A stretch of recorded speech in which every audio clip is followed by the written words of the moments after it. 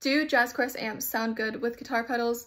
Yes, definitely. I have tried over 100 different pedals and all sorts of different guitar effect types through these amps, and it is still, to this day, my favorite pedal platform. Let's just go ahead and try out a heavy distortion pedal through this amp to show you what it sounds like. I'm going to use my Violent Oscillation Shoegaze Fuzz, which just for background has all sorts of different distortion tones in it, like low octave sounds, gated fuzz, as well as the glitchy splitters reminiscent of a tone bender.